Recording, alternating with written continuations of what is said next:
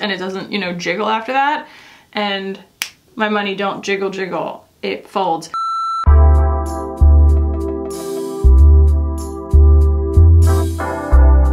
What's up guys, welcome back. Today we're gonna be doing a full face of Westman Atelier, one of my favorite clean beauty brands. And I have 3 new items from Westman Atelier. One very new being the setting powder, one kind of new being the brow pencil, and 3 being something that's new to me, which is finally getting the powder bronzer. And I don't have everything that I once had from Westman Atelier. This is my ongoing disclaimer with full face videos, but I can speak to the things that I have decluttered because I didn't like them. You know, I decluttered them because I didn't end up using them, but I have owned almost everything that they make besides the brushes and a lip suede. So we're going to fill in the blanks with other things, try and come up with something really like fresh and pretty and lightweight and all the things that Westman Atelier aims to do in solving your makeup routine, and we'll chit chat along the way. So let's go ahead and jump in. Oh my gosh, lately my child has been requesting Elmo in the morning, and what he means is that he figured out that Elmo has an Instagram. And so he will watch like one Instagram reel over and over and over again. It's like I have anyone can be, anyone can be friends. Yep, and that's the whole song. Now you know it, now you're caught up. That is what I have stuck in my head currently. Okay, so Westman Atelier, founded by Gucci Westman, a makeup artist who also happens to just be, I don't know, she seems really cool. I like following her on Instagram. This is all I have left of my Vital Skin foundation stick. I have this in Atelier 0. As they have been at Sephora a little bit longer, they have expanded their shade range, which is refreshing. Always more could be done, but I do start to see kind of what I'm learning is like the Sephora effect. Sephora advising brands, I'm assuming, to expand their shade ranges to appeal to more people, you know, in their customer base. I think that's probably a big tenet of including brands now. Going to start with this, and that means that like there's not going to be a full face foundation product. Westman Atelier really leans into the idea of only kind of like putting makeup where you need it, and all the textures seem to be really built around that. So it behaves in a way that like really looks like skin. When I went on my honeymoon, this was the only complexion product that I brought. I brought this, actually that's not true. I also was really into the Drunk Elephant tinted SPF at the time, and that was my base that I was using, and then I would put this on top of it, and then I was just bringing like one blush stick, a mascara, and I don't know, I think probably like boy brow or something. And this does kind of go differently in my routine as a result of the fact that like it's not a regular foundation and it's also not really a regular concealer. And so the way that I tend to do this is like I'll put some of it on to kind of like get my bearings and, you know, take away some of the things that are a little bit distracting on my face, mainly just like dark circles and like discoloration and stuff. And then after I do everything else, I'll probably go back in with it because everything stays really like flexible and movable. Less so now that there are as many powder products, but it used to be literally just these sticks, you know, and then they also had like the super loaded highlighters. So I had super loaded in the Peau de Pêche shade for years and years, and it kind of became this like trope, right? Where I would always threaten to declutter it because I was like, I never reached for this, but it was $75. And I just ended up decluttering it eventually, not because I didn't like the formula, but because I couldn't figure out how to use it. Peau de Pêche is a peach color, and I was like, this isn't a highlighter, it's a blush, but it didn't behave enough like a blush that I was like excited to use it as a blush, especially because the Baby Cheeks sticks of their actual cream blush are so great. All their cream formula, well, not all of them, their complexion formula, their contour formula, and their cheek, you know, their blush formula are so hit it out of the park amazing. I mean, it looks effortless, right? And it was effortless to apply. I want to call it the lit up highlighter stick is very slick. And not slick in the way that like the Merit ones are, like I like those. This is more like, it just never seems to really want to communicate with your skin. It just stays slippy. I got a lot of recommendations over the years of people saying, well, you need to use it as a primer, or you need to use it under or over, or with this or without this or whatever, and I never found a way to make it really work in my routine in a way that like I felt confident being like, yes, I can advise the best way to use this. And I eventually just decluttered it because I was just not excited about it. So I guess the thesis is I always get really excited about Westman Atelier products coming out, but they really commit to a concept, and that means that they are either incredible to me or totally disappointing. It's hardly ever an in-between, especially like with the mascara and the iPods. And that's kind of the hallmark of innovation to me. So it doesn't make me mad, you know? It's just valuable information, and sometimes things just don't work for me personally in my routine. But the iPods I found to be, and that was the only thing I've ever gotten from them in PR, I think. They blended away, they wouldn't build, they made me crazy, but my sister loves them, so I gave them to her, you know? And the mascara, as much as some people really, really love it, it's $62, and it immediately just deposited above my eyes, deposited below my eyes, just made me look like a fool. So that is why I don't have those anymore, but those are my takes on them, and I have videos of every single one of these things in action, so maybe I will find, if I remember, I'll find a way to link those. Another absolutely exquisite product that's been in my collection for a very long time, and I really have made like almost no dent in it. The way that these things are so expensive, it's a tough initial investment. And I'm not telling anybody that they have to go and, you know, buy from Westman Atelier and like, oh, you just need to like stomach the like cost per use or whatever. Like, makeup is not essential to anyone, but this is a phenomenal contour stick that is like a really agreeable shade for me because it's like kind of a bronzer. When I initially used it, I actually was able to use it kind of as a bronzer. And now I have the, you know, the actual powder bronzer, so we will just use this as a contour, but it's definitely not as like super, super gray, cool toned as some other contours that I like. But I think that that kind of lends it to looking a little bit more natural and not feeling like I have to like build a ton of scaffolding, as it were, for the rest of my face. You know, it's not like I have to pile on a bunch of other different colors to make it look real. Kind of pack that into my hairline a little bit. I find that I have to use dry shampoo even on the first day that I wash my hair because my skincare like makes my hair greasy on the front. So if you ever see like a white cast, it's because it's literally part of my everyday styling routine. And the dry shampoo that I use is that the PhD, the like extra strength one or whatever from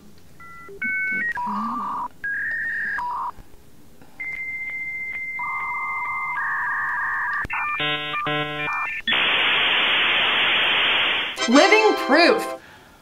I don't know why, I think I want to say Visible Changes, which is like that, you know, salon that's in malls. It's just like not a memorable name, but yeah, Living Proof. And it apparently actually cleans your hair. And I like it a lot. I actually really like the smell, especially when I get in the shower and the water hits my hair. I'm like, ooh, I would like a perfume that smells like that. That's how much I like it. So it's kind of freckle colored, you know? So it's not super, super grayish. It's a nice, natural looking, it can go like right on bare skin, which is not always the case with contours for me, so. V-Nice. So this is Biscuit, and again, they've expanded this shade range since it's been in Sephora. It used to be just one shade of contour, and it was kind of hard to talk about. Even in 2019 on my channel, you know, talking about clean beauty, just understanding how underserved the community was on clean beauty, and like it just became this growing like a monkey on my back. I'm like, okay, can we evolve here?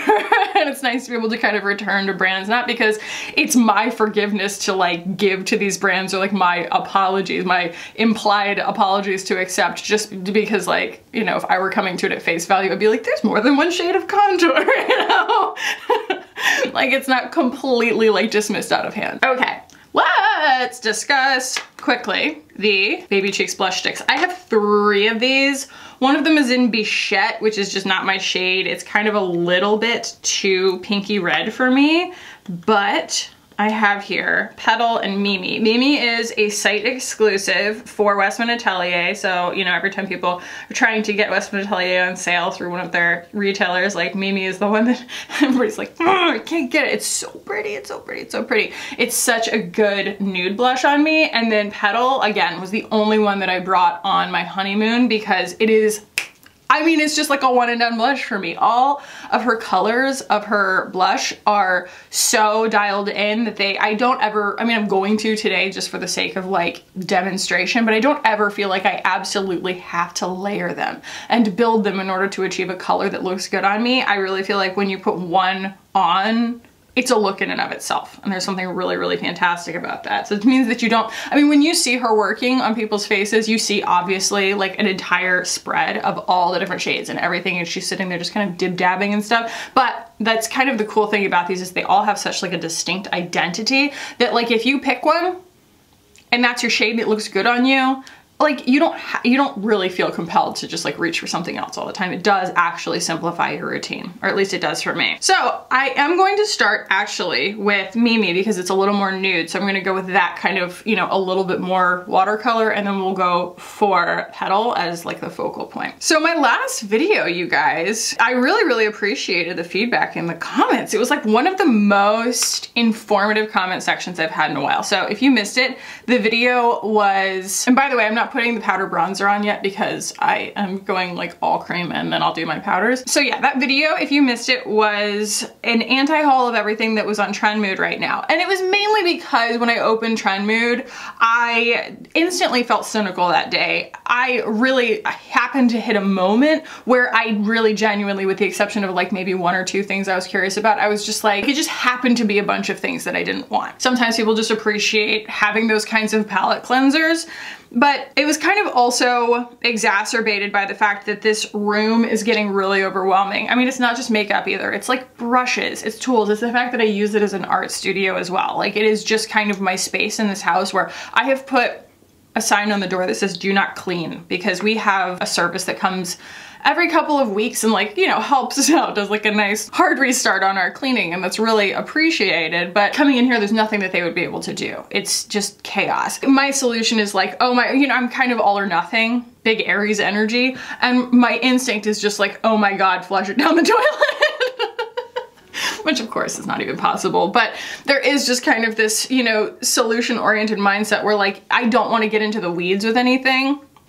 And that's just my personality, but the comments helped me kind of take a breath and be like, okay, first of all, the service that I'm providing of having an encyclopedic collection is actually appreciated. Sometimes I don't realize that, or sometimes I don't, I guess, see it enough. And what it can feel like is just gluttony, you know, where I'm like doing my own makeup on my own time and I'm looking around at my collection and I'm just like, who needs this much makeup? This is stupid. You know what I mean? And so I'm like, you know, what purpose is this serving? Whereas if I were to ask literally anyone who watches my channel, they'd be like, it's actually served a great purpose and you've kept me from buying things, you've saved me money. And I'm like, okay, to hear that feedback is so valuable because it just reinforces why I decided to do it this way in the first place. Because like when someone says, you know, I don't need this, and they've never touched it, I'm just like, but how do you know? And fighting that feeling was what I was aiming to do in that video, was just kind of try and get out of my own head. And it was a struggle. You guys saw me kind of struggling. I was like, I'm like hell-bent on talking myself out of these things, but like, I could not parse the difference between me as a makeup user and me as a makeup reviewer, because I feel like as a makeup reviewer, it is my responsibility to seek out my curiosity, like, you know, see it through and figure out the answer. Like I always say, like, I need to know. I just need to know. And one of the other things that, of course, it's, you know, one of those things that like is biting me in the back all the time, just being like, you know, I just want to ignore it, is the whole idea of organization. Because I say like, I can't use something if I can't see it kind of thing. And that's probably just a discipline thing. Oh, everybody loves to diagnose me with ADHD in the comments. I don't think I have ADHD. I don't know. There's probably different kinds, but like I have no problem concentrating. It's just, I also am a chaotic person. Like it's not that I have lost control. It's that I kind of like thrive in chaos a little bit. So all that to say, you know, I was watching some of Hindash's stories, and I'm watching him like pull out a shop. It's like a POV, an actual POV, right? Where it's like, you know, like you're playing a first-person shooter video game, except he's carrying like a shopping basket, and he's walking through this room of his own collection of makeup, which he is an actual makeup artist for many people, so it serves him better to have like every shade of something. But he's a Taurus. It was so organized, and the drawers that everything was in were lucite, and you could see everything, and they were all kind of like flattened out in a display, kind of like at a Mac counter, except it was clear. And there was something so stimulating about that to me, not just in the sense of like, wow, wouldn't that be nice, but also like, even if I can't get like an entire mall display installed in this room, there has to be some kind of organization solution for my makeup as I kind of graduate past the like purge urge, right? I have this urge to purge because it doesn't fit anymore. I'm like, okay, maybe I need to graduate past that and just understand that like it's an encyclopedia that has outgrown its space, but that doesn't mean that like it's bad. Does that make sense? It doesn't mean that it's actually too much. It actually just means that I need to re-strategize, and there has to be some kind of solution where I can see what's going on. And that also means that they can't be just sitting in a pile in bins, because it's like this constant search, and it still has to live in my mind palace. That's the problem. If I can see it, I can like offload that data onto a display where I can actually refer to it. But right now, regardless of where it lives, it has to be in my mind palace, and like that's too hard for me. So yeah, in the spirit of my channel always being an ongoing conversation, I appreciate you guys kind of sparking a lot of conversation in my comments this last time, and I invite you this time to maybe offer some solutions, because there are people out there. I know you guys exist, because I'm the weirdo who like can't watch organization shows. I'm just like, this is so tedious. But there are people who just get stoked on organization, you know, the Khloe Kardashians of the world. Let me know if there's some kind of like really exciting solution of like drawers where I can put it in my room without, you know, paying $10,000 for it or something, and actually be able to see my makeup without it being everywhere. You know, I would really appreciate that. So yeah, I think that part of me is like, oh wait, maybe I need to take this seriously, as the fact that like this is really my job, you know, and it's my career, and it's not just some kind of like thing that I'm wondering if it's gonna work out. Like I need to just take the next step, you know, and like let the things be the things, let all the stuff be something that's like part of my life, and own it instead of feeling like it's something that's owning me.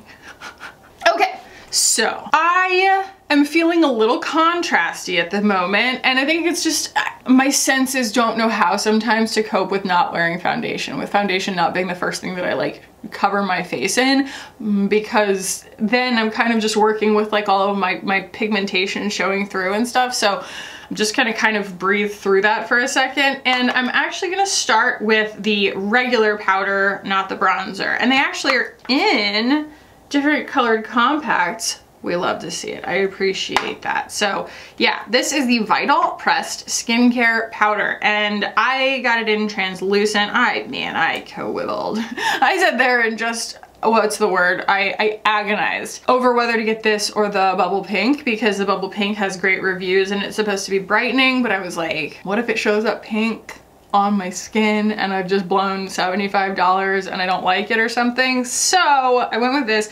And I will say, you know, for all these people who are in my comments being like, it's super blurring and it's invisible and it really is like nothing else I've ever used, I've used it twice now, and like, it's kind of white.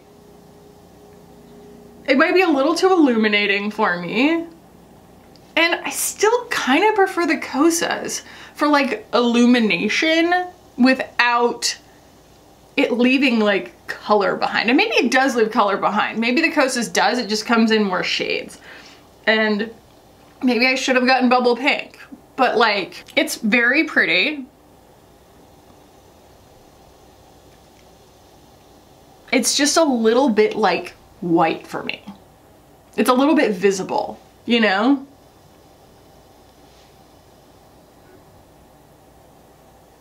And I did find that when it creased under my eyes, because this is inherently skincare based makeup, you can't expect it to be this like long wearing Estee Lauder double wear kind of thing where, you know, you hit it with setting spray and it's a literal mask and it's never going to like wear in or wear off. As this wears in underneath my eyes, my 35-year-old under eyes, the creasing that I see, the micro creasing, is white. And that's weird. Like the powder appears actually white in those creases, and maybe it's a case of just needing to use a setting mist after the fact, which I'm not used to doing with Westman Atelier because I've never used a setting powder from Westman Atelier before. But it is quite pretty and quite blurring, but I am just like disconcerted by like how visible it is. I don't know. I don't know. I think that like I can't help but see the fact that like it's from Westman Atelier and I paid $75 for it. You know, my expectations are going to be for perfection. And I wanted a little bit more magic, but it's not bad. Okay, this is our Beauty Butter Powder Bronzer in Coup de Soleil. I was thinking about how with clean beauty, I've gotten so accustomed to everything being smaller than I expected it to be, and like this is no exception. I was just like expecting this very abundant bronzer pan, and I was like, yeah, well, you know, of course it's small.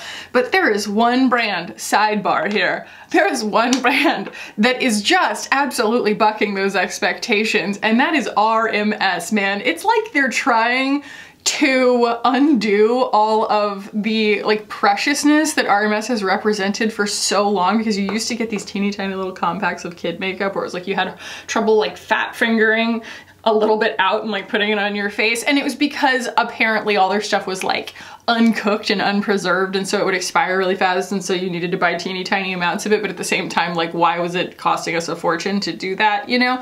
So now they're like, I mean, these things are like, that's full-size makeup, fam. And not only that, this is refillable and it does this number. Look how cool that is. Look at like, look at that. All right, we're not talking about that in this video, but like, I'm just impressed, okay? I like the vibe. I like what RMS is doing right now. It feels much more luxurious. Even if it were the same amount of product, it feels more luxurious to have a larger pan that's just not so darn like make you feel like an idiot while you're putting it on.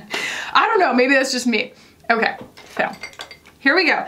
Now, the thing that I noticed about this formula that I like a lot is, like, when you first put this on, you're like, okay, it can be a little stampy, because I'm used to, if I'm working with powder on top of cream like this, that's a colored powder and I haven't like powdered my entire face, I'm not super comfortable buffing usually. And that was my big reservation about buying this initially was, I remember I used to have like a huge block in my brain about using powder right on top of cream, especially with a bronzer or like a blush or something. And I would watch like Raw Beauty Christie, like she will literally just go in and like buff bronzer on top of a completely like unset complexion look, and somehow it totally works for her and she's not like hard panning all her stuff, and I don't understand how, but I also don't understand how she does most of her makeup. Like it always looks freaking incredible and I'm like, well, that doesn't look like that. Can't account for skills and experience. But yeah, the thing that I found about this that is just kind of hard for me to really explain is that, like, watch. I can like stamp this in a spot. Well, I tried, and it'll still blend, and I don't know how she did it. It's like it's floating on top of my skin. Like, I don't understand how this like, you see there's like a little line right there and it like stamps, and I mean, it'll move forever in like the best way possible, and it never picks the rest of my makeup up. It looks a little bit red on camera, and it might be. It might be a little bit red, and it is quite pigmented, which is great. You know, this might not be the most ideal brush for it, but like that's also kind of the beauty of it. It's like, look, I can take a brush and just kind of keep buffing it, and it keeps blending. Isn't that cool? What in the heck? And it's powder. It's powder. I know, I keep having to like emphasize it to myself because it doesn't feel like, it doesn't behave like a powder. Like if I did that with like the Thrive bronzer because it's like waterproof, man, that thing just goes and it's on there, like good luck. But this is so forgiving. It's easy and the ease of it makes it fun. I'm very impressed with this bronzer, even if it's a little tiny tad red. Just a little tiny tad red, you know? So, ooh, yay 4K. Can you see that? Can you see how underneath my eyes, the powder just, it's so micro finely milled that it actually, the powder itself collects in the creases under my eyes. And it's not actually as it wears in, it's literally momentarily after I've put it on. So yeah, I don't really know how I feel about that. I don't know how I feel about that. I wish that it was my skin color. If it was my skin color, it'd be fine, but it's white. And if it were pink, it'd be pink, you know? I still kind of think that like my fears, now that I've seen this, I think that my fears about bubble pink being pink would be kind of warranted, you know? All right, the last thing I'm gonna put on here before I just kind of like zoom through my eye look is this. This is the Bonne Brow Defining Pencil, or Bonne Brow Defining Pencil. I got this in the shade Clay. I don't know if I meant to do that. It just looked like a medium brown to me. Oddly, like, it looks really fantastic there. It even looks like it's a little bit green, right? It's a really, really good color. But as it goes on, it's warm and I don't know why. Can't make sense of it. It is kind of a dash, well, not kind of, it's a dash shape. And then it has your spoolie that unscrews out of the component on the back right here. What I found actually that I like about this, because it is so stiff, is that like you can use this point obviously to draw individual brow hairs in, but that flat side actually lends itself better than any other like dash shaped pencil that I've found to just kind of gliding on top of the hairs as another way of putting it on that just distributes color onto the actual brow hairs instead of onto your skin. So I'll demo here. I always want to fill this spot in because I have like brows here and not brows there. Okay. Do you see how it's kind of warm compared to my, maybe it's turning kind of warm on my skin, but like, it doesn't, I wouldn't have thought it would have done that. It doesn't bother me, it's just like, it doesn't look like what it looks like when I swatch it. Maybe it's like too green? I don't know. It's very hard to like distinguish the color of it because it's like sitting against my actual brow hairs. Let's get it on both eyebrows and maybe it won't be so disconcerting to look at.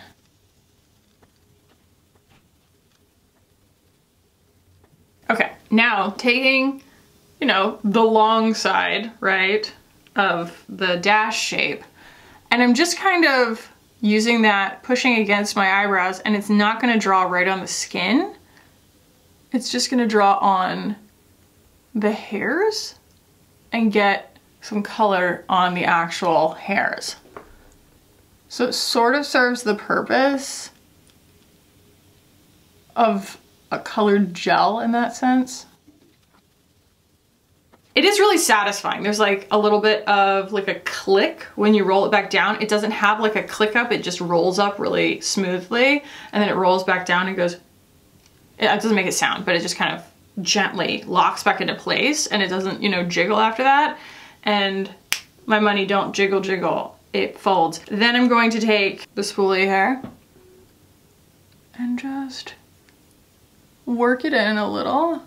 And I will probably still just go in with something clear on top, probably the Ismea or something, because I still want some definition, but it's very different. I do think it's different for a reason. I'm not sure that I am the ideal customer for it, but I see where she's coming from. It's mainly just that color is bizarre.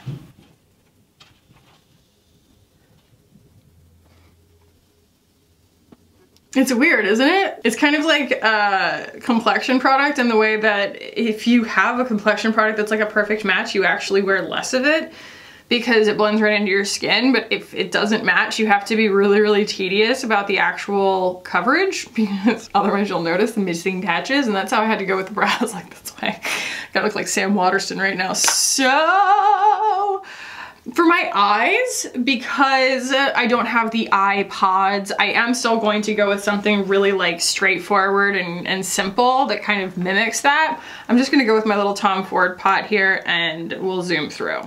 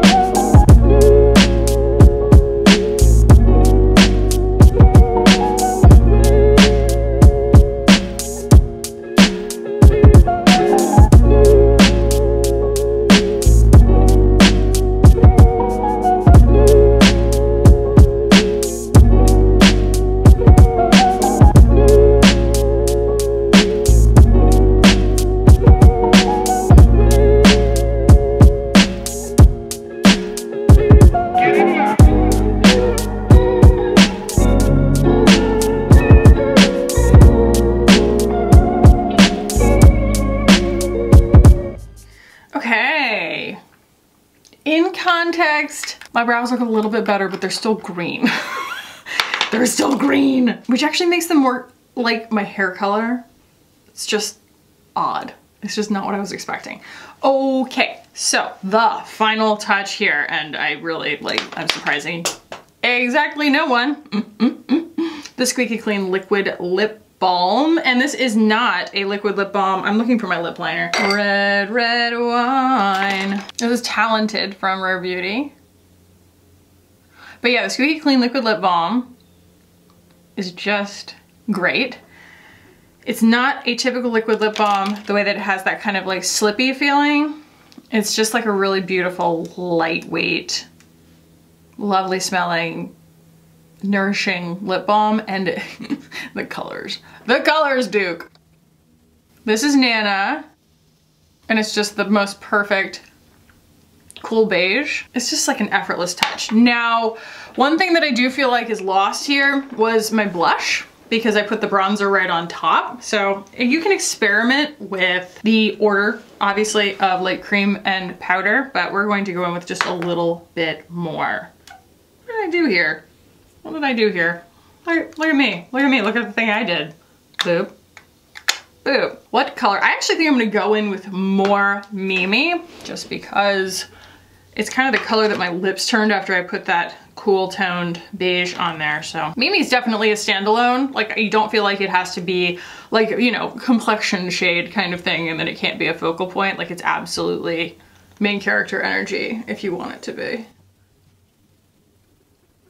It might also be that the bronzer's a little bit red and it's making the brow product look green-er even.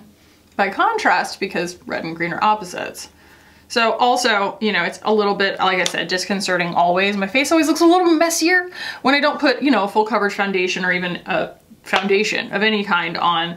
And that's just because, like, you know, my freckles show through. And like I said, kind of final touch here, I'm gonna go in and like touch up with a little bit more of the Vital Skin foundation stick. I'm using a concealer brush this time, because it tends to lose its opacity as you're sort of working on top of it.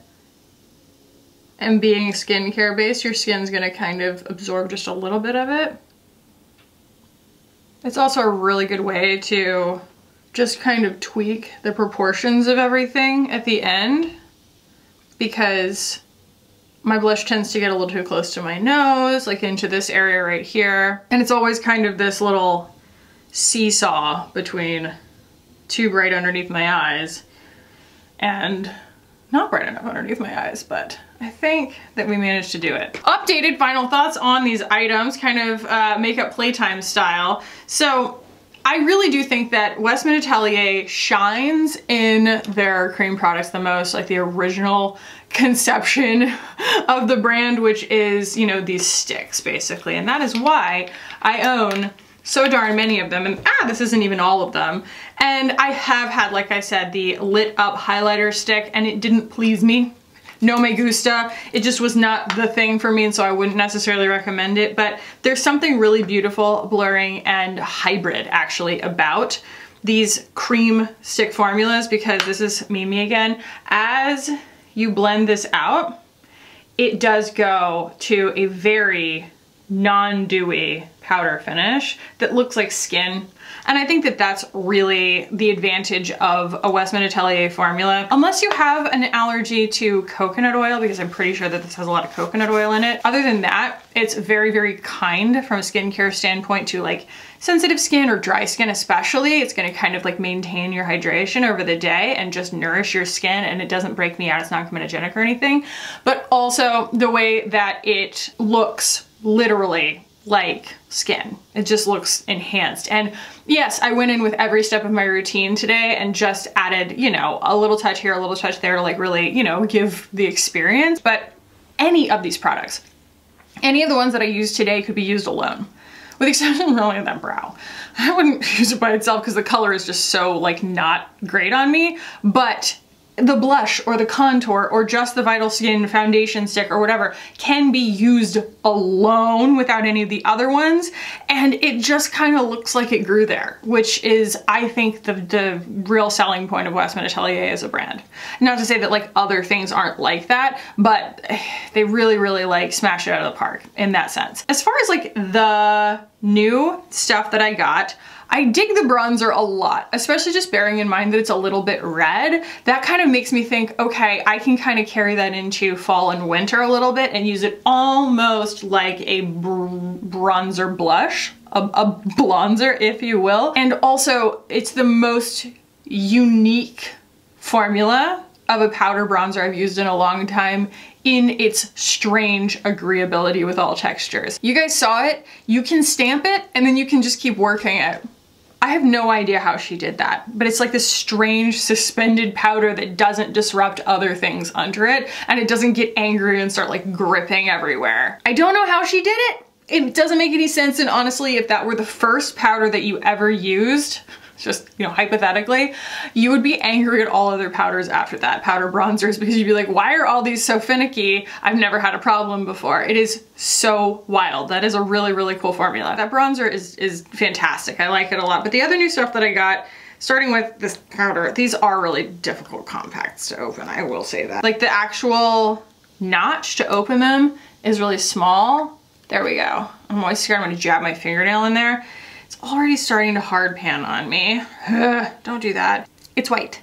I think that's the main issue that I have, is just the same issue that I experienced right when I put it on, is I'm like, I'm waiting for it to not be so darn white, and it's just so darned white. The way that like it kind of accentuates any texture or any imperfection in my skin with white. It's literally highlighting the imperfections. It's just, I don't know if it's for me, you know? It might be something that like the deeper shades match people's skin tones and don't stand in stark contrast like that, but like my skin is light, but it isn't white. It's also not pink.